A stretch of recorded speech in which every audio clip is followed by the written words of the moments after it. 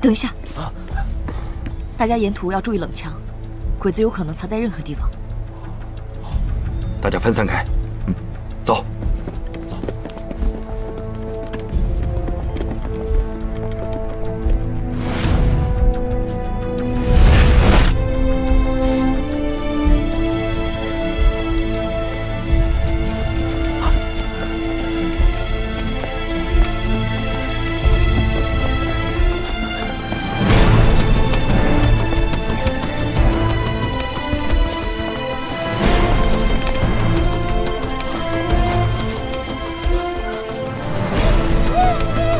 翠兰，等一下，不能去，回来！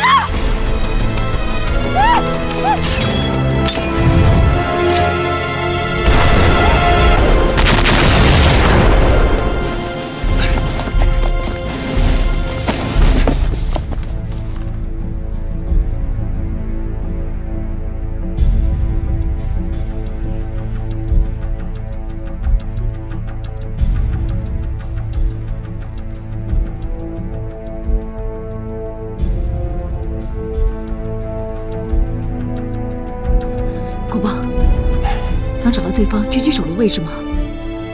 不能，得先让他们开枪才可以。不行，我得救翠兰。不行，你不能去，太危险了。难道就这样躲着？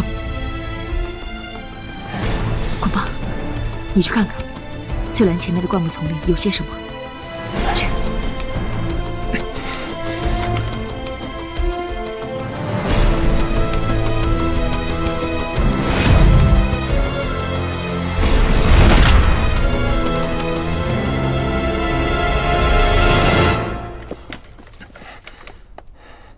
有细细的铁丝和手雷。我明白了，这是一种连环的布雷方式。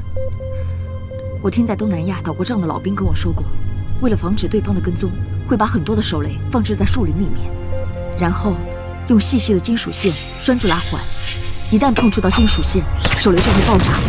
这样的布雷方式不仅速度很快，而且会给对方造成非常大的伤亡。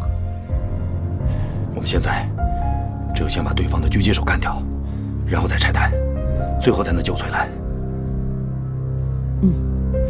我们要想办法让对方暴露位置，然后帮助你发现目标。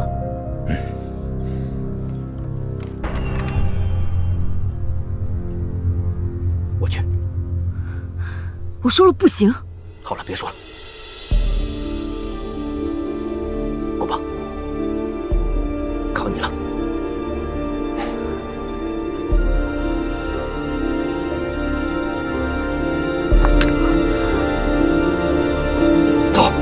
小心那些线！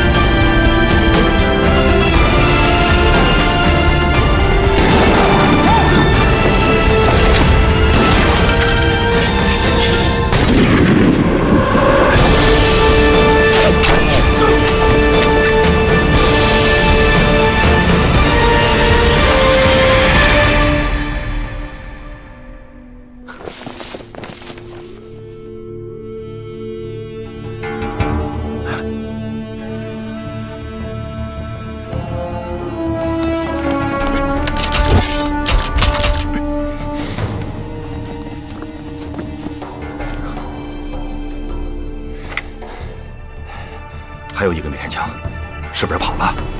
不能大意，这个人要是还在的话，他一定是个高手。他不开枪，就是为了避免暴露他的位置。天快要黑了，光线不够的话，金属线是没有办法拆除的。我想办法把另外一个移出来。哎，不行！这个人，他没有轻易开枪的话，就是想看看我们之中谁是最重要的人。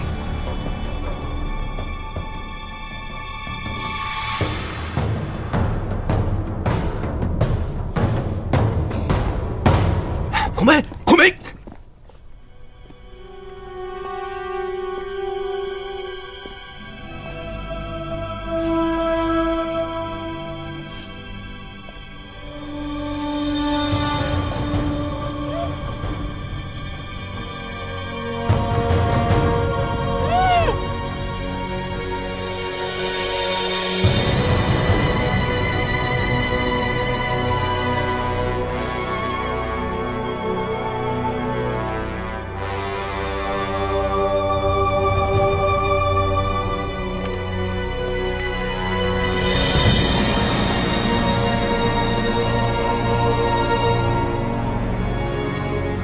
既然你那么重要，我们就应该保护你。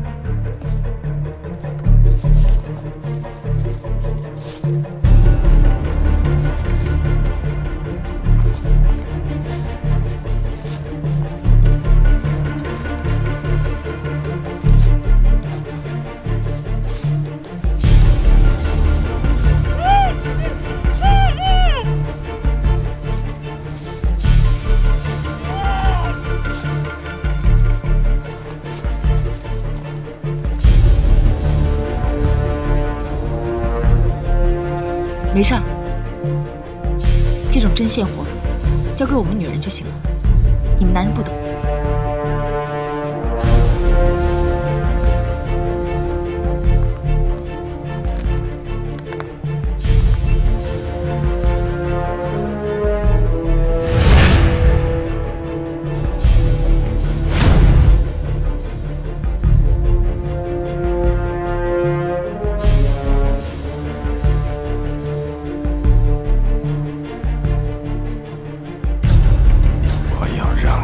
一起死！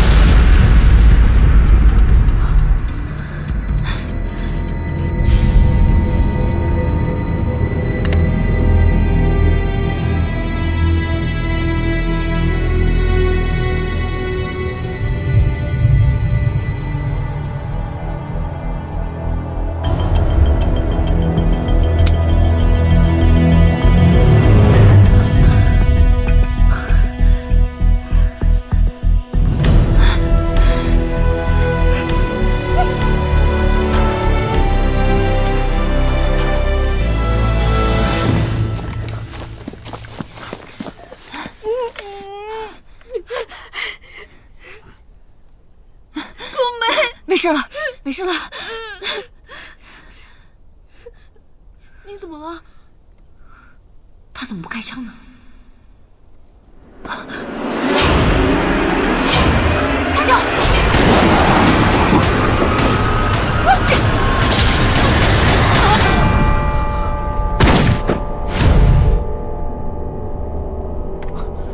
孔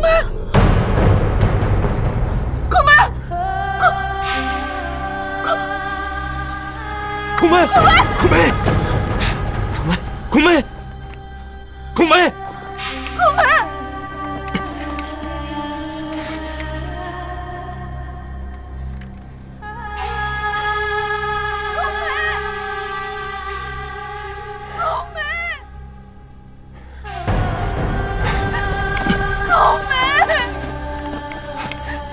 孔梅，国光，把翠兰身上的手链拆掉。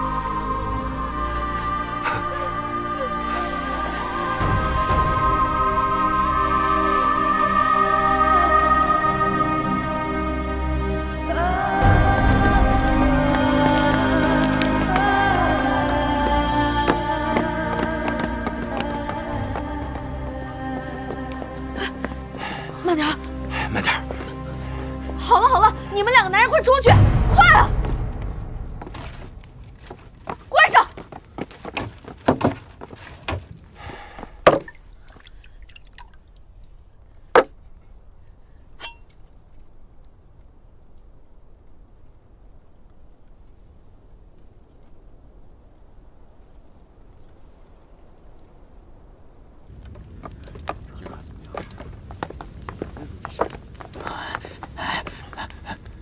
国邦，孔梅咋样了？他中弹了，子弹打伤了他的腰，也不知道有没有伤到气管。哎呀，你看这都快要走了，怎么出这种岔子啊？哎呀，这都怪我。哎，不，都怪我，我没有看到对方的狙击手。国邦，孔梅要是有个3长2短，我看你怎么交代呀？哎呀！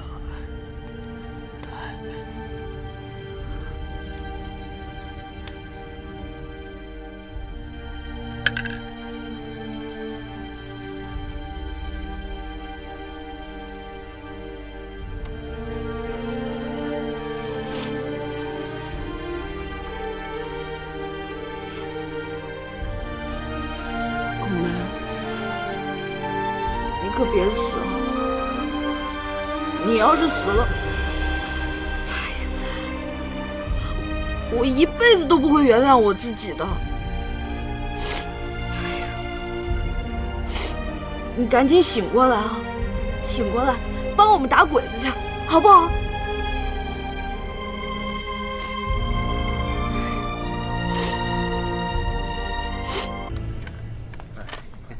国邦。这寨中规矩，来者是客，客随主便。我现在以猎王的身份邀请你们参加我们这一次的秋迷围猎。我们猎人所得的无论大小多少，都跟你们平分，而你们也一样，如何？哎，那太好了，正想见识见识的。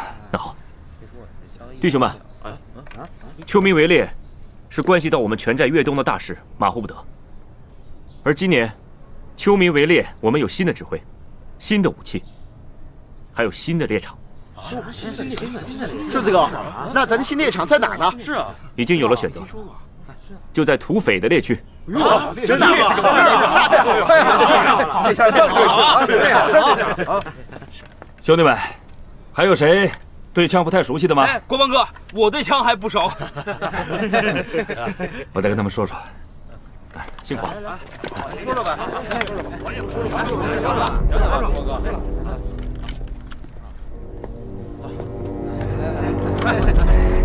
兄弟们，顺子，这枪呢？哎，你知道朱秋霞在哪儿吗？千万不能乱晃。当然知道，怎么突然问这个？哦，是这样的，孔梅现在还昏迷不醒，我得先去探探路，确保这条线路安全。过几日之后呢，我才能把孔梅安全送出啊。这基本要领呢，都已经告诉你了。那国邦呢？他不去。你看他忙的这个样子，哪有时间呢？就要多练习。我啊，就嫌人一个，我就替他跑一趟得了。好，找时间我带你去。哎。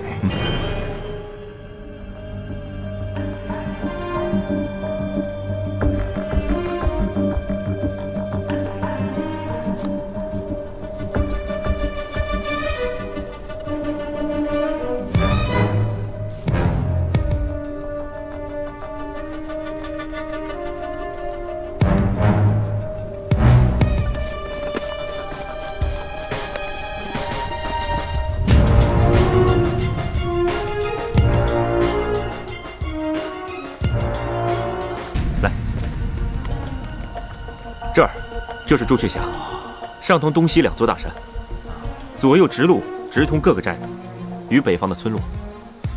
但走左右直路，必须经过长途跋涉，才可以绕过青龙山，向南前进，耗时费力，而且容易迷路。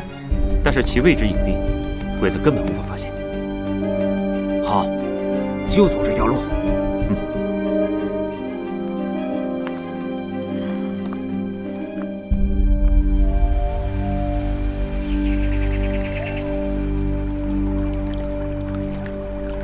哎呀，顺子，走了这么长时间，终于遇到水了，我得喝2口啊！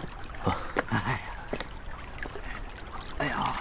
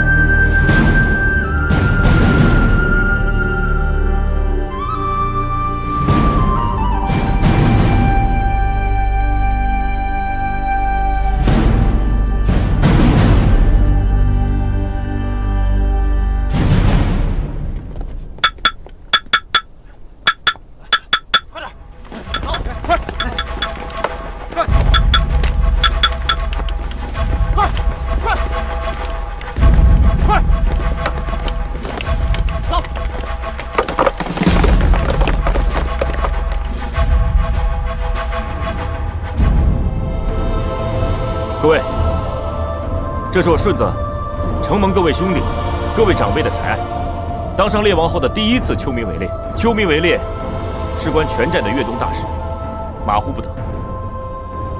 而这次秋名围猎，我们会用新的武器，其中可能会有种种的不适应和种种的意外，还请大家全力克服。五色令箭昨天已经交到各寨的首领手中，他们将会带人从四面围堵猎物路入，石门洞为猎场正中，总为侧应。大家清楚了吗？清楚了。好，走，走，走，走，来。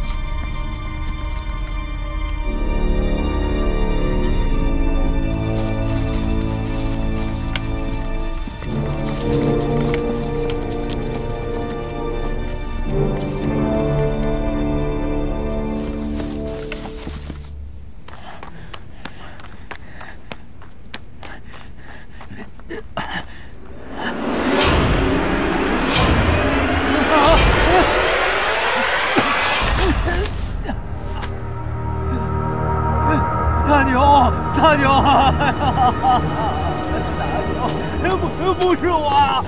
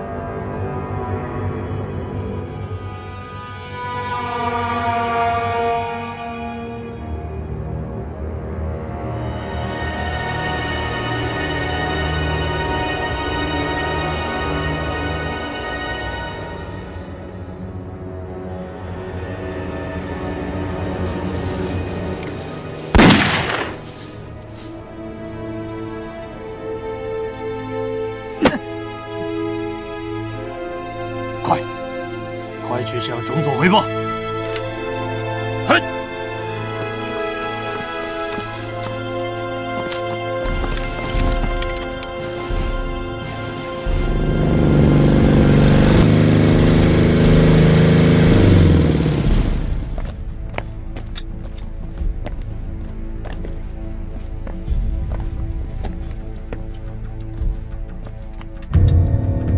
现在好像很平静。大佐，我觉得情况有些不对。按照中佐给我们提供的情报，秋迷开始的时间应该是早上7点。那么这帮猎户进入埋伏圈的时间，应该是秋迷过后很短的时间之内。可是直到现在，我们只听到零星的枪声，并没有出现我们预想的猛烈攻击。看来是有人在耍我们呀。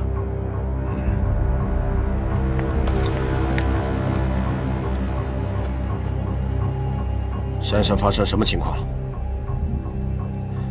我在问你话呢。我奉命向松井中佐报告，威力信号发出之后，就再也没有出现一个猎户。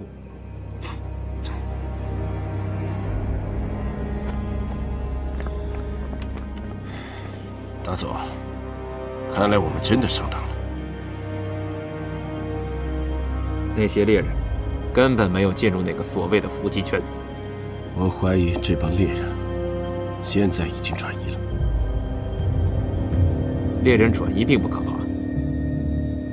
可怕的是不知道他们下一步的行动。一郎，咱们的武器装备充足吗？装备倒是充足，但是恐怕兵力不够。我想进山。大佐，还是我进山吧。山上不一定有什么危险的。不用，还不知道松井下一步有什么行动。我进山先摸摸情况，你在这等我。嗨。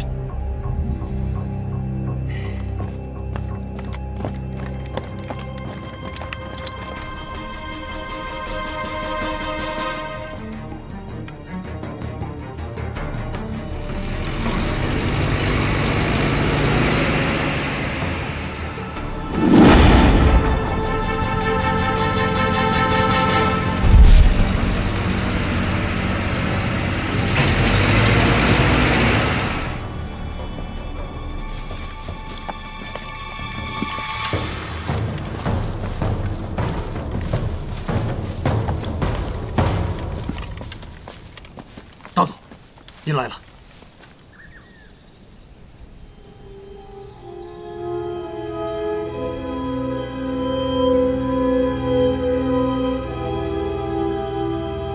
如果敌人从东头进攻，那么逆着光的皇军是不是损失惨重？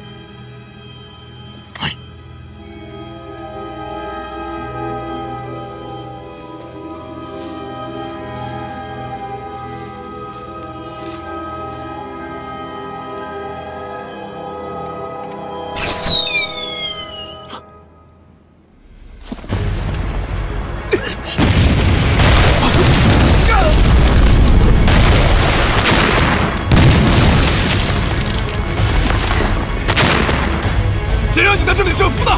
是中佐，他有自己的内部情报。愚蠢！准备战斗！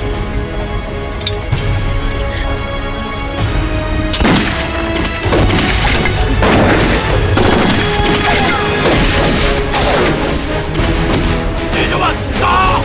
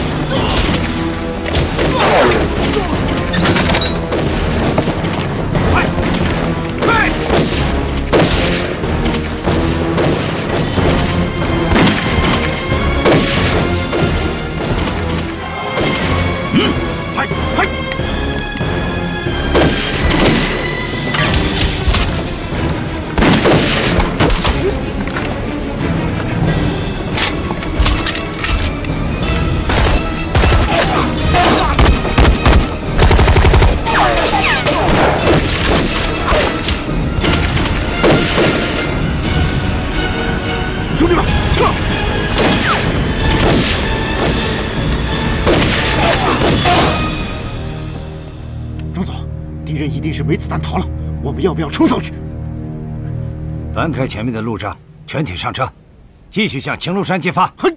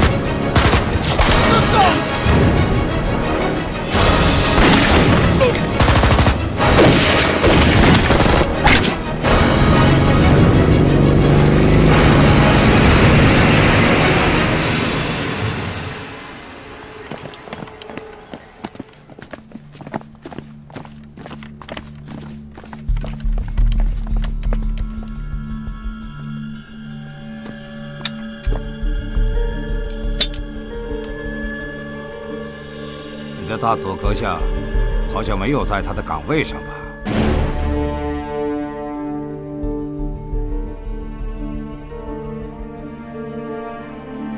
山上战事紧张，大佐已经率部先上山。重佐，恕我冒昧，今天你来的时间好像比我预计的时间稍微晚一些。我在路上遇到了一些骚扰，但是很快就被我解决了。 大佐命我不得插手今天的战事，说明一切都在您的掌控之中。现在看来，好像超出我的想象。搬开路障，随我上山。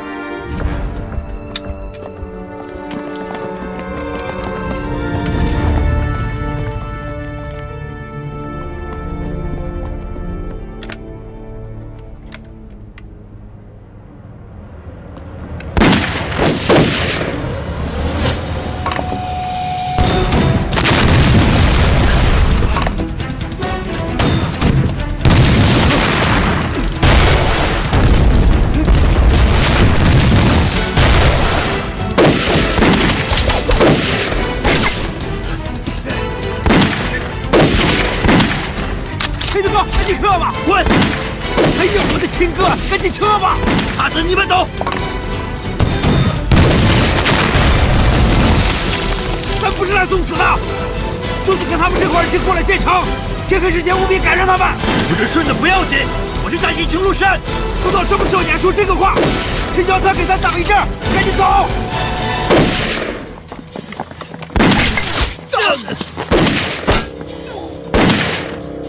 三爷，黑洞，赵营长。 王建法，给我打！走，快回家！快，兄弟们，撤！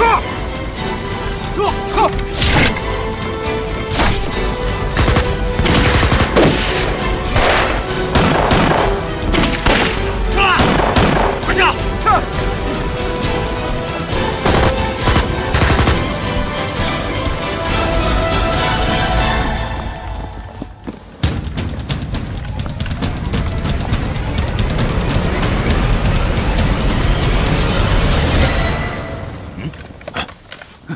太君，别开枪，别开枪，是我。中佐，你救我，你救我！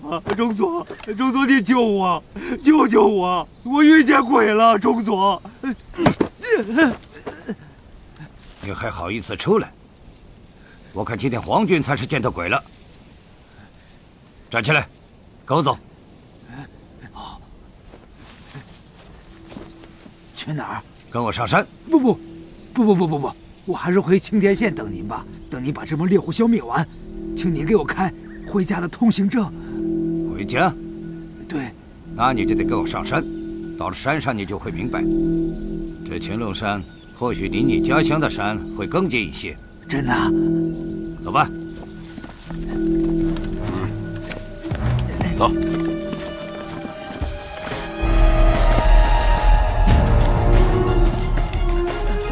大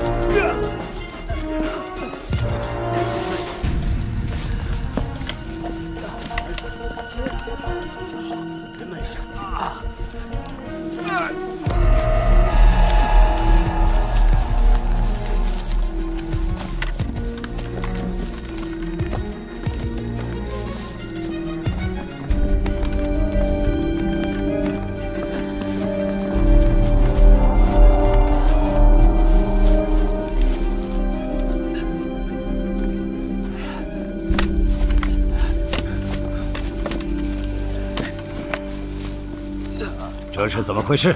我还想问你呢。这就是你所说的，一切都在掌控之中。老钱，你过来。请你解释一下，这是怎么回事？中佐，中佐，您得相信我，我不会骗您的，中佐。你这个蠢猪！住手！你就是把他打死，也无济于事。你起来，再给你一次机会，现在带我们去朱雀峡。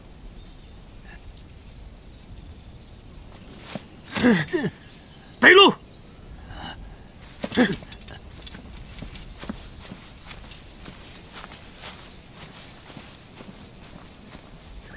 大佐，那我们怎么办？过去看看吧。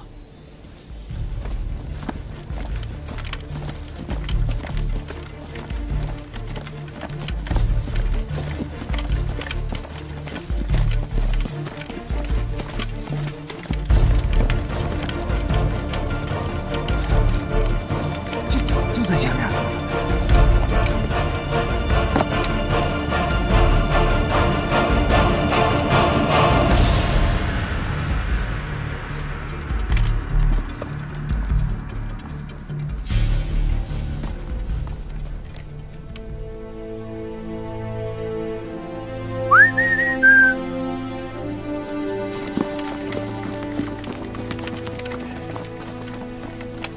你怎么才到？我是等少峰头领下来，顺子哥有事让我交代他。我看见老全了。你看见老全了？他现在带着鬼子兵，正往甲的朱雀峡方向走呢。甲朱雀峡？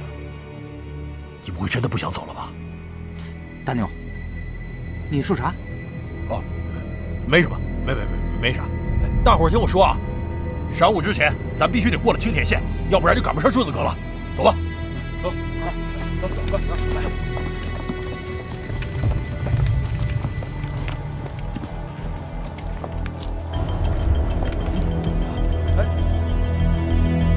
鬼子哥，你回青龙山。哎呀，你在这愣着干什么？哎呀，赶紧走！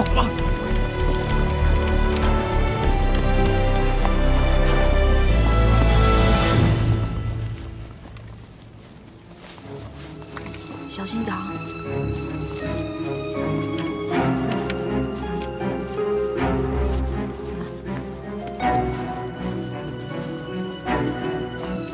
哎，孔梅，孔梅，你没事吧？没事。现在不能停。大妞他们现在还没跟上来，我担心会发生什么意外。咱们现在不能休息，要尽快离开这里。走得越远就越安全。说的轻巧，这受伤的又不是你，要不你来背他？我看我来吧。你？要不你来？大家都别争了，我可以坚持的。我们大家继续吧。孔梅，你别逞强，我背你吧。这样赶路会快一点。是啊，这样速度还快一点。来，我扶你。好嘞。来，小心。当心。走，走，大家跟上。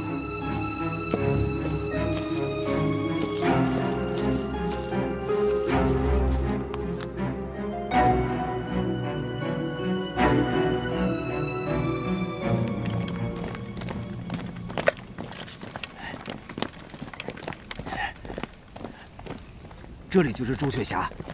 按照中国人的习惯，朱雀指的是南方，这就是青龙山最靠南端的一个峡谷。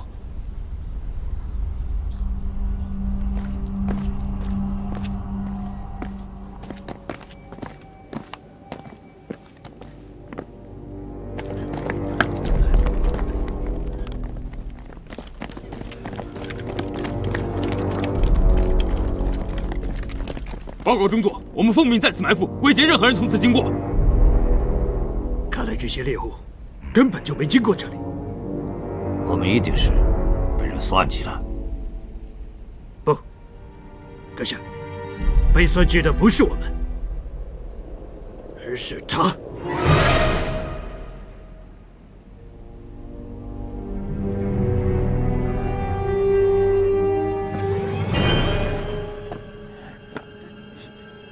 你叫什么？全球一。我将要执行的，是一个酝酿了很长时间的作战计划。我要利用青龙山的秋迷围猎的机会，将山上的猎人一网打尽。根据我的情报，县城和周边能调动的部队都已经在行动。我只能说，山上确实有我的人。 围猎信号发出之后，就再也没有出现一个猎户。若怀疑这帮猎人，现在已经转移了。看来是有人在耍我们呀。更像是猎人的指挥官。山上有这样的女人吗？千真万确。你要忠诚，对吗？对。是他前2天就带着个奸细来过这儿。 我说什么来着？他不是汉奸，汉奸根本不长他这样。不是，太子，咱们现在走还来得及，咱们赶紧走吧。先等等，我怕鬼子醒过闷儿来，我们再拖他一会儿，给顺子争取点时间。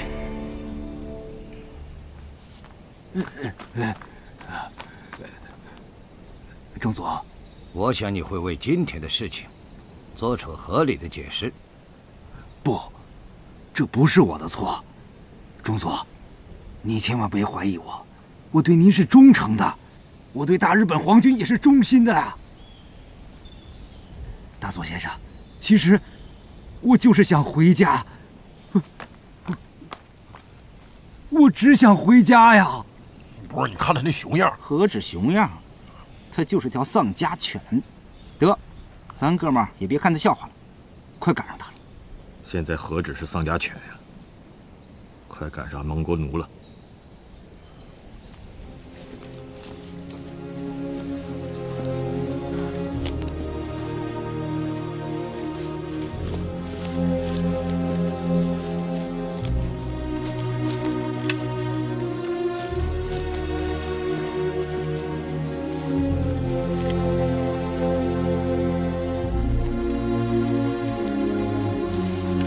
等等，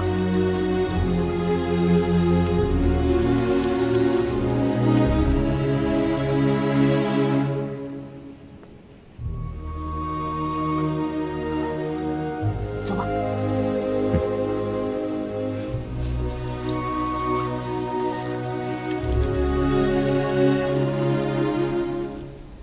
行了，我只想知道。 谁告诉你，八路一定走朱雀峡？这个是在中佐的授意下，我假作他们上级的命令，让孔梅他们必须通过朱雀峡前往他们的根据地。我跟他们说了，他们也表示同意，并没有怀疑呀。这样安排的目的只有一个，就是避开那帮猎户，在这个地方将那2个八路一举擒获。你确认这就是朱雀峡吗？是的，是那个顺子啊，就是他们的猎王告诉我的。那这些情况。 你都跟松井中佐汇报过吗？是的，我跟中佐一直保持着联系，我们曾经多次在山神庙会面，我们相互交换情报。交换情报？交换了这么久，交出这么个烂摊子。德佐阁下，他是我的人，我看还是由我来审问吧。好啊。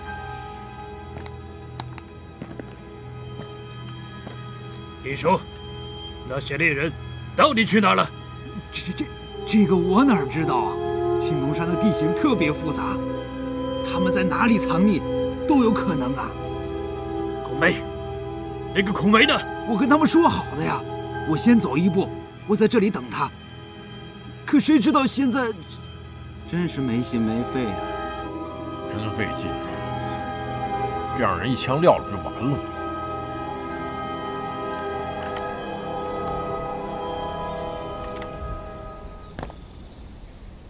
阿谦，你把皇军带到如此的境地，我想，你应当承担应有的罪责。不，中佐，您是最了解我的。我就想回家，我就想回家呀。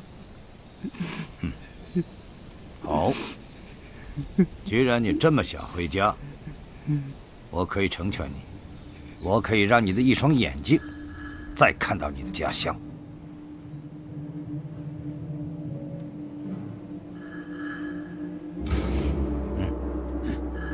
中佐，你是最了解我的中佐。我就是想回家，我就是想回家呀。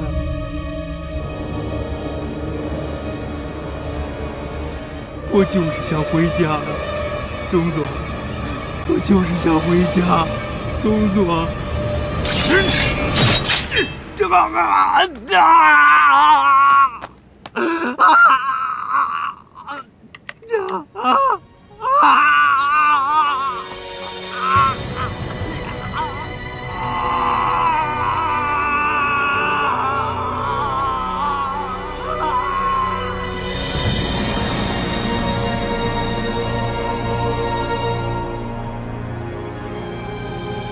走，去主角下。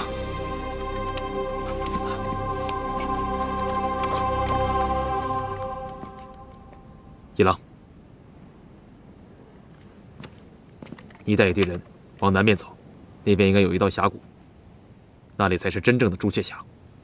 如果我没有猜错的话，那些猎人应该从那边走了。记着，如果路上遇见他们，不要恋战，摸摸情况就可以。骑着回来跟我汇报。嗨，走，快！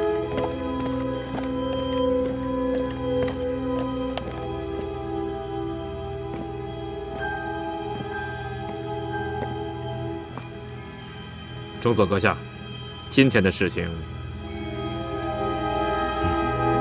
大佐尽管放心，我会承担一切责任。最好是这样。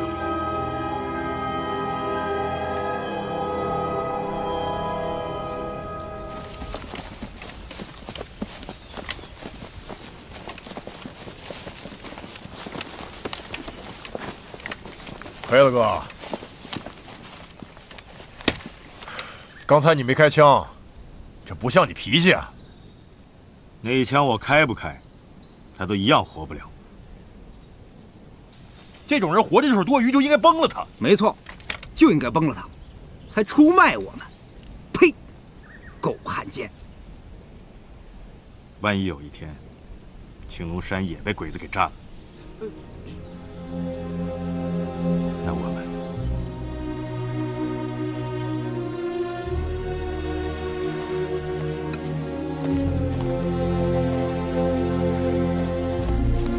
大妞，我长脚死也不会做汉奸。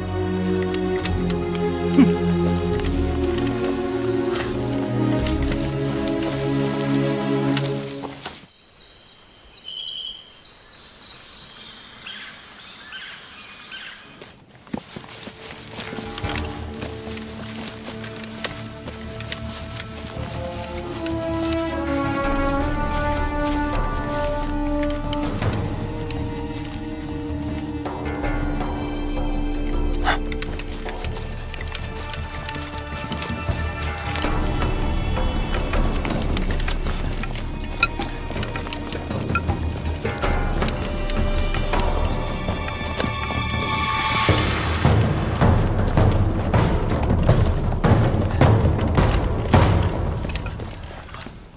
黑子，你来了，小鬼子还没上来呢。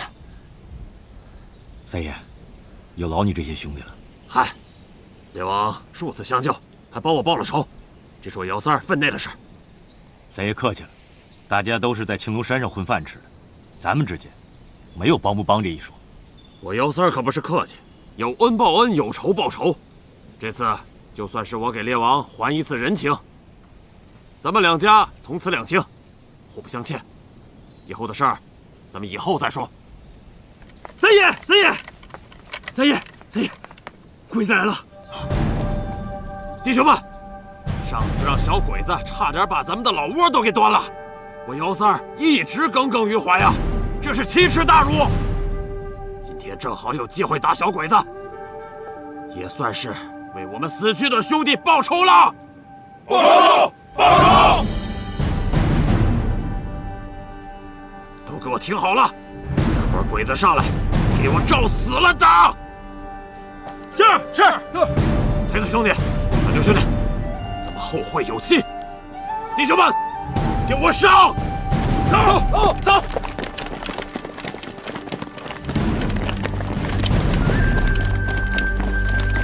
哎，再不走就来不及了，咱们得跟瘦子哥会合呀！大牛，我决定了，我不走了。青龙山就是咱们兄弟的命，不能把青龙山交给鬼子。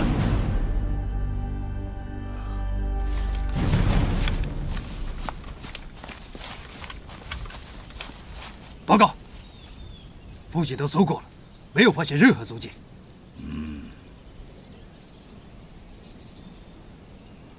糟了，我们把所有的部队都调到山上。如果这个时候猎人攻打县城的话，后果不堪设想。钟总，是有这个可能。猎人的调虎离山计，已经让咱们吃过一次亏了。马上整队，立刻下山。嘿，集合队伍。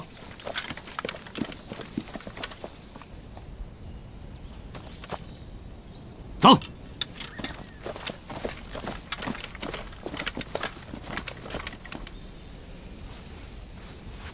给。孔梅让我交给你。孔梅说了，你肯定会留下来。他告诉我说，你如果遇到危险了，就打开它。这样吧，我带几个人先走，剩下的留下给你守山，这也是他交代的。想不到连我怎么想的，孔梅都知道。谁让人家是八路呢？大牛，等把小鬼子都打跑了，咱兄弟去八路那儿看一看，看看他们有什么了不起的。好，黑子，你保重。告诉顺子，我在青龙山等他。我一定带到。你们几个跟我走。走，快！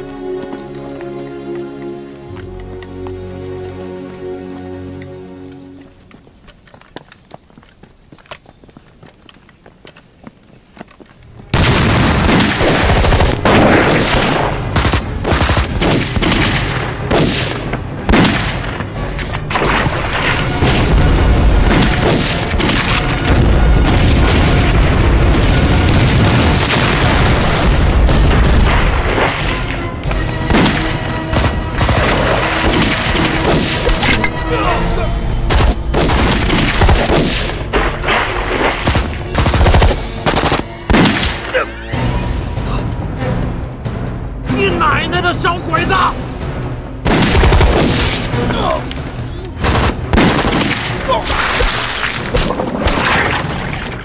去死吧！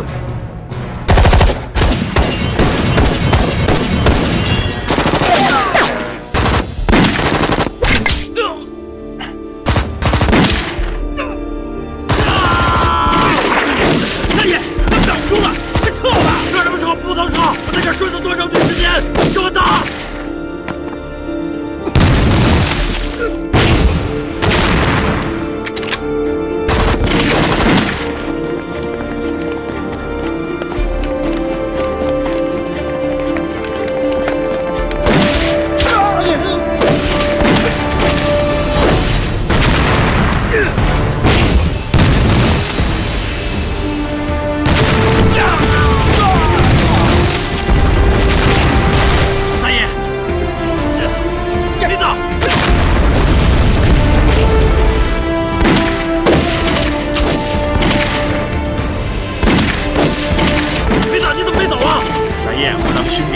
不能不仗义，不走了，我留下来守青龙山，我要那黑子。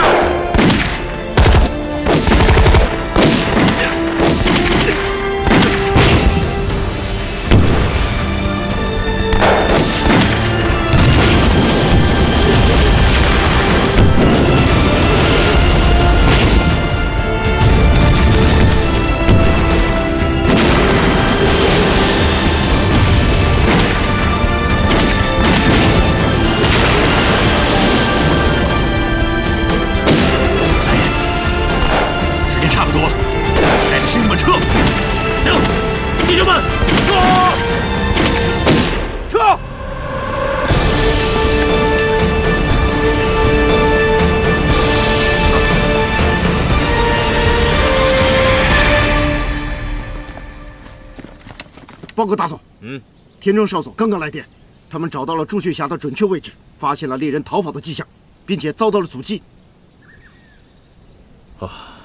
真是小看了这群野人。田中少佐请示，要不要继续追击？不用，让田中少佐赶紧回来。嘿。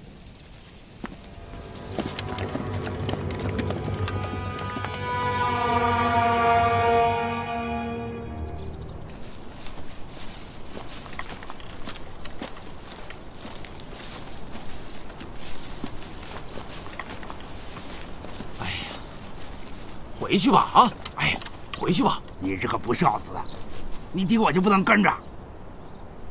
丙叔，您都这么大岁数了，怎么走啊？啥怎么走？啊？咋了？嫌那丙叔老了，不中用了是不是？丙叔，我们走的路很远，您回吧。怕啥呀？我老丙年轻的时候啊，一口气能绕着青龙山都不知道走多少个来回，都用不着歇脚的。爹，那不是你年轻的时候吗？以前行，现在就行。少废话，把包给我拿过来。哎，我们又不是去玩，你赶紧回去，娘还等着呢。把包给我拿过来，把包拿过来。丙叔，回吧，回去吧啊！大牛，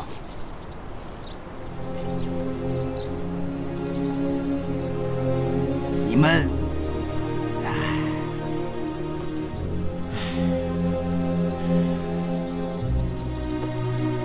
哎呀，行了，你赶紧走吧啊！快回吧啊！走了，快回去，回去吧。咱这一离开青龙山呐，什么时候能回来可就不一定喽。什么时候回来不要紧，要紧的是能不能回来。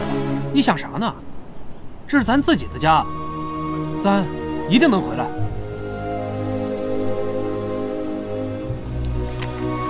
走。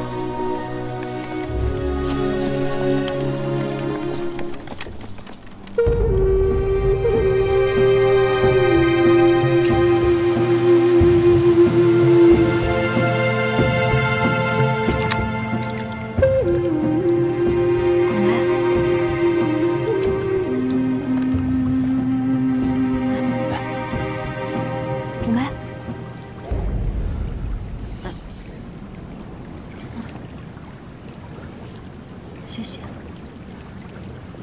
哎呦，你可醒了，吓死我了！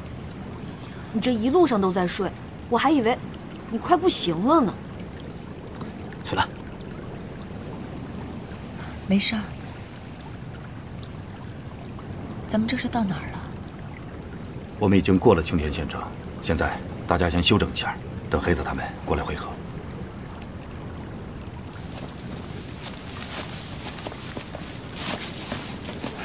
顺子哥，哎，顺子哥，哎，大牛，大牛，好久不见了，天没见，看着都长高了。滚！哎，说滚！怎么样你啊？滚！翠兰，啊！滚！翠兰，喊什么呢？你喊什么呢？你没死吗？谁跟你说我死了？他没死，他给他吓的。是啊。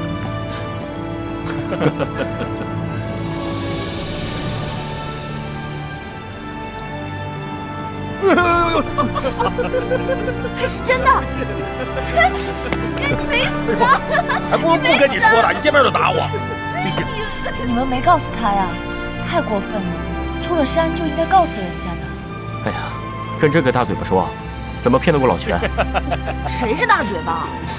哎，对了，黑子等，怎么没看到他？孔梅猜对了，黑子不来了。他说要留在青龙山上跟鬼子斗。黑子说的对，家总是要有人看着的，不能让鬼子轻易得逞的。要不然以后回家，家都没有。那倒是。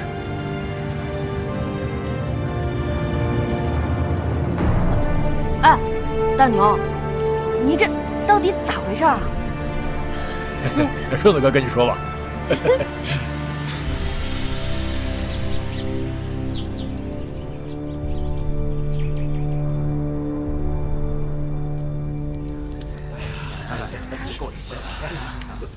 黑子回来了！哎，不是，哎呦，哎，黑子哥，哟，黑子哥，太好了，回来了。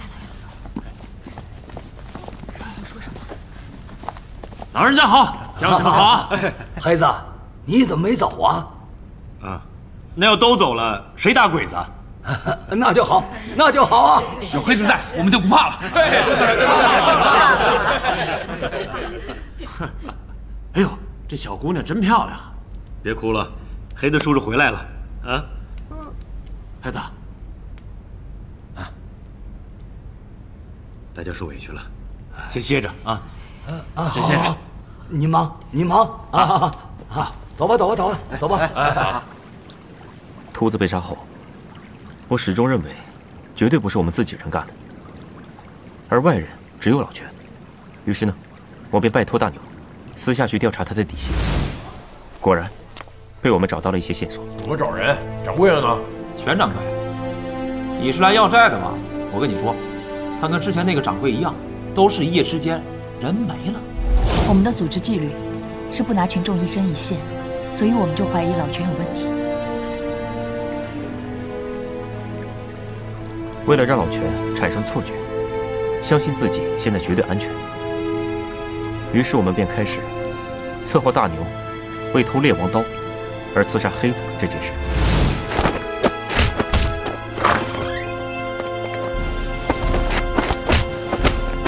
来人，黑子哥出事了，快！差不多了，来吧。我说没准儿，你自己来吧。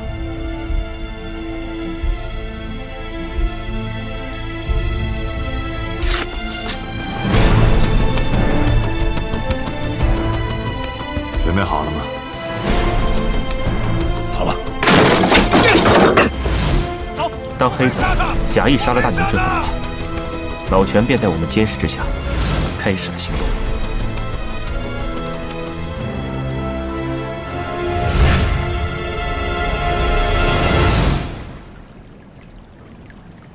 那后来呢？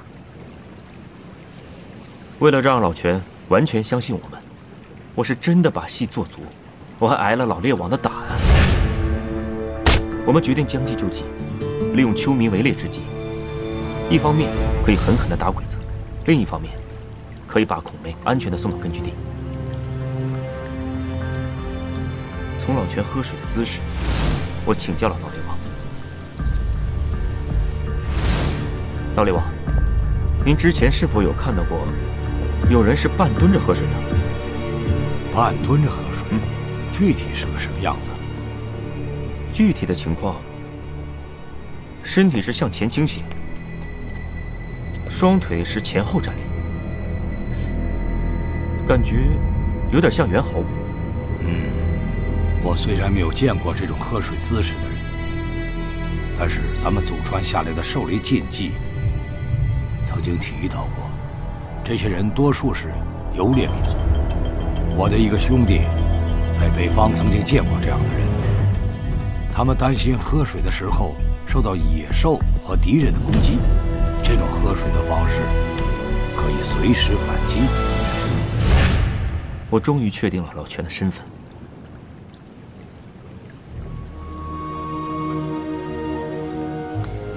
合着你们做了这么多，我什么都不知道啊！你也不要怪顺子，这件事情知道的人越少越好。我懂，我懂。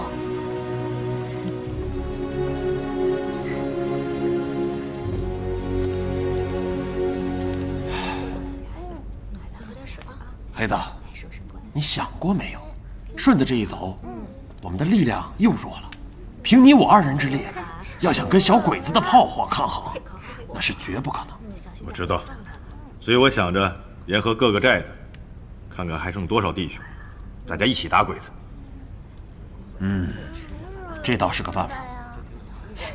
哎，对了，这老人、小孩子，你就准备让他们藏在这儿啊？这要是让小鬼子发现了，这可是一锅端呐！如果我猜的没错的话，最近小鬼子会来一次大面积的搜山。不过到那个时候，真的一个也跑不了了。要不干脆这样，让他们都藏进大山里，让小鬼子捉迷藏。又是老又是小的，怎么带？太危险了。我再想想。还想什么呀？我发现你们就是缺不了孔梅。给，孔梅让我交给你。孔梅说了，你肯定会留下来的，还告诉我说，如果你遇到危险了就打开它。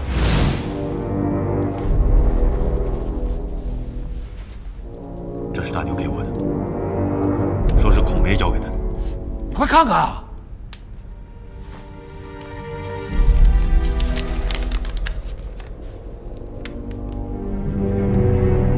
说什么呢？哎呀，你急死我了你！